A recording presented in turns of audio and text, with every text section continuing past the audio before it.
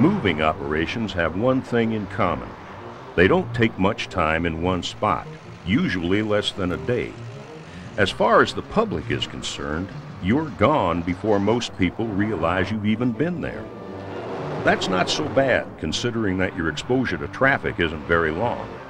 But there are a couple of hitches. The fact that you're there at all is going to surprise the few drivers that do come your way, and it only takes one to mess up your life. The other hitch is that your traffic control needs to be portable. That means you're not going to have the protection like you'd have on bigger, longer jobs. But every situation is different. So we're going to look at some typical moving operations, going from the least dangerous to the most dangerous. Probably the least dangerous moving operation is the one that has the most accidents associated with it.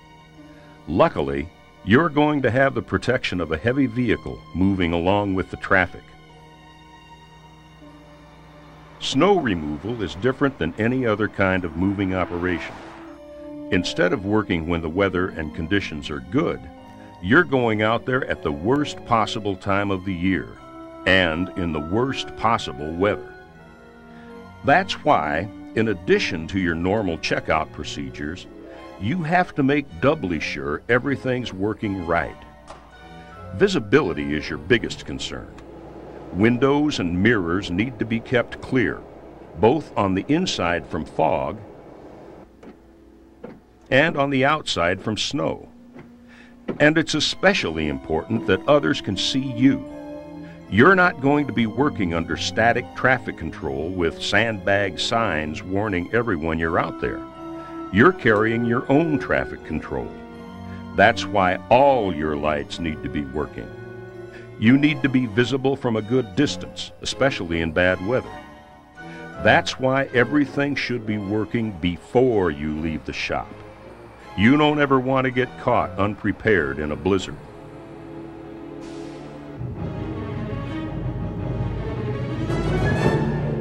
At night, visibility for you and for other drivers is even more important. You need to keep your eyes on the road. That means you should be able to find and operate all your controls by touch. When you're taking up more than your lane, trying to uncover the center line, you're not giving other traffic much room to pass.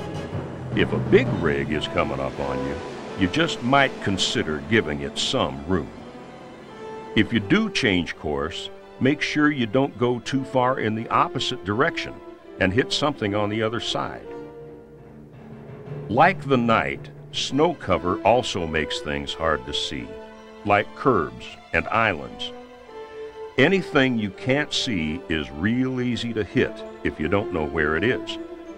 The only way to know where it is to memorize its location before the snow falls. It's too late to do that now. You're operating under a lot of pressure. You're in a big rig that's hard to control. With a wing, you're wider than a full lane. It takes you longer to stop, and it takes a lot of room to turn around. You don't want to back up either, because, like in most trucks, you can't see very well behind you, and you're not going to have a spotter to guide you. Putting that truck in reverse is asking for real trouble. In addition to just doing your job, you're going to be dealing with traffic too. They're going to be speeding to get home and out of the weather. Your driving can be real frustrating to some. Everyone's following you, sometimes blindly, sometimes too closely. All the more reason you need to be alert to what's going on around you.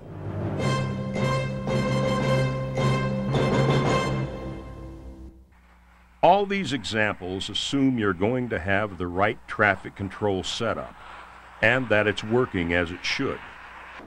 Other than traffic control, one of the most important safety factors is whether or not you're in a vehicle. Vehicles offer you some measure of protection. You're surrounded by a lot of heavy steel.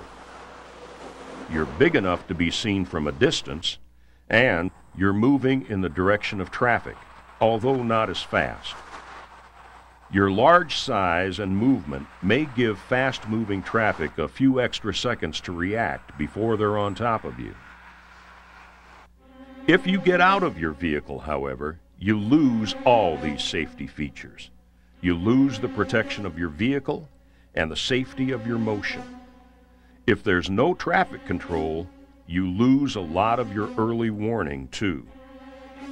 Your main protection now is you, your eyes and your ears, and whatever bright clothing you might be wearing that might be seen at a distance.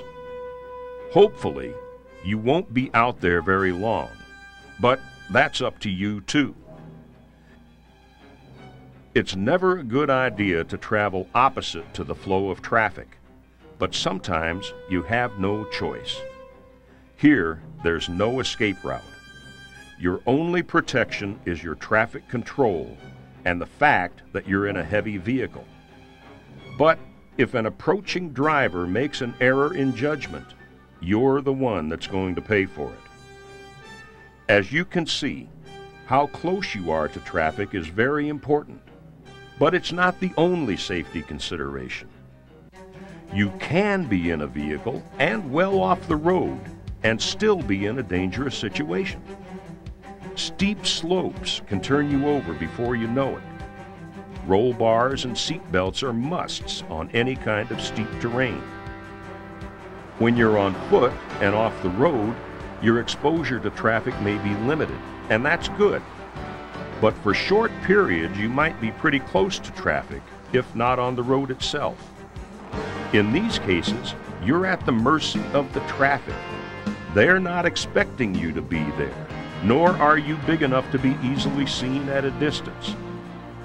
If you're not paying attention to where you are, you're going to be like a sitting duck. If you're on the wrong side of a guardrail, you just might get trapped.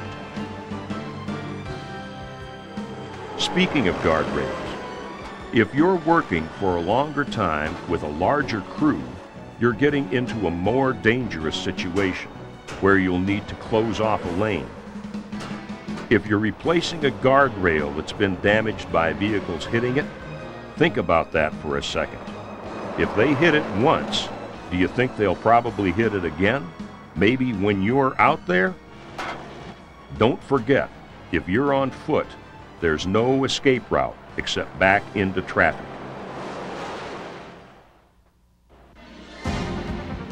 When you move out into the traffic lane itself, you're moving into a much more dangerous area because this is where drivers usually drive, and they're expecting to have a clear path ahead of them. This is where flaggers and other traffic control becomes so important. If you're on foot, working near the center line, you have little physical protection because a temporary barricade or cone isn't going to stop a vehicle from entering your work area. So you've got to keep your mind on where you're at. From here on in, the longer you're on that road surface, the greater your chances of getting hit. Once again, you're the sitting duck. When you add more equipment to the work zone, you're adding even more hazard to an already dangerous situation, because now you have to worry about your own traffic coming inside the work zone. Your traffic controls won't work for you in here, and trucks and big equipment operators can't see much around them. Plus, it's hot, it's noisy, and it's dusty. All distractions that keep you from thinking about where you are and what you're doing. Patching is a big job. You're going to be out there over a long period with a bigger crew, more operations, and more equipment moving around you, all crammed into that same narrow lane.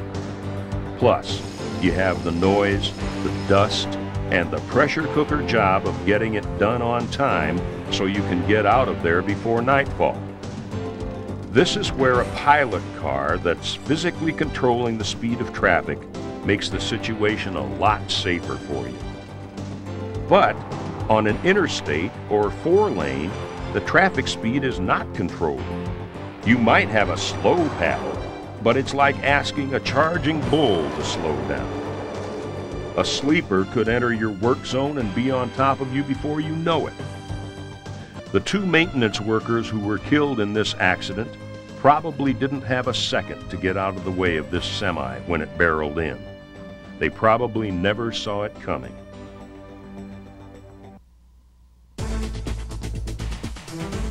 The only way traffic on the interstate is going to slow down is if there's too much of it and it starts to back up on itself. That reduces speeds in the work zone, but it only pushes the danger of an accident back up the line where traffic is still coming at a good clip. Back in your work area, you're not so safe either. As the traffic count rises, so do tempers. Frustrated and angry drivers can be very unpredictable and dangerous. Ultimately, your best protection is yourself, your eyes and your ears and your common sense about what could happen in any given situation. Checking out the situation doesn't take long. Every so often, just a glance or two over your shoulder to remind yourself of what's going on. Check out how close you are to traffic. What is its speed? What is its visibility and being able to spot you from a distance? What kind of physical protection do you have separating you from equipment and traffic?